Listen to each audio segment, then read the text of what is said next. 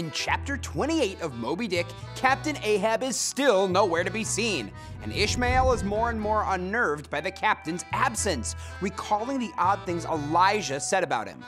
But one day, he sees Ahab standing grimly on the quarterdeck. He has a long white scar that runs from his hairline down into his clothing, and a false leg made from the jawbone of a whale. Ahab stares forward out to sea for a long time, then disappears back into his cabin without uttering a word.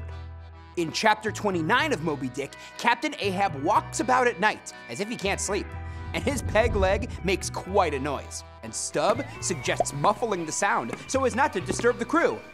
Ahab responds by insulting Stubb, calling him a dog. Stubb becomes angry and talks back to Ahab, but Ahab shoots Stubb a look so menacing that Stubb retreats. Stubb muses that Ahab seems to have something on his mind and that he's full of riddles. He also reveals that Ahab often goes alone into the hold of the ship, which he finds really odd. In chapter 30 of Moby Dick, after Stubb leaves and goes back to his hammock, Ahab sends a sailor to fetch his ivory stool and pipe. As he sits and smokes, Ishmael thinks he looks like a king on his throne.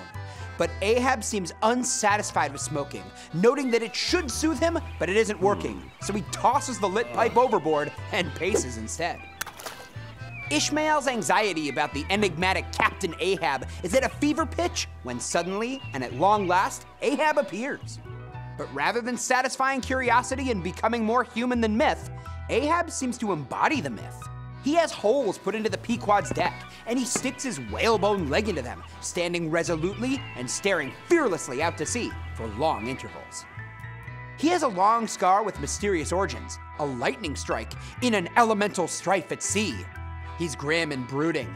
His incessant pacing on the deck of the ship keeps the crew up at night because of the rhythmic thumping of his peg leg.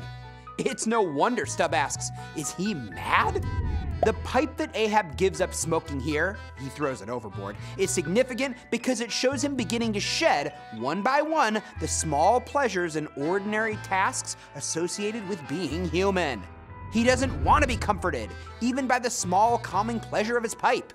He's giving up any human pleasure that might interfere with his single-minded commitment to his mission. The throwing overboard of the pipe is a symbolic act that marks his wholehearted devotion to this task, which readers, and the crew, don't know about yet.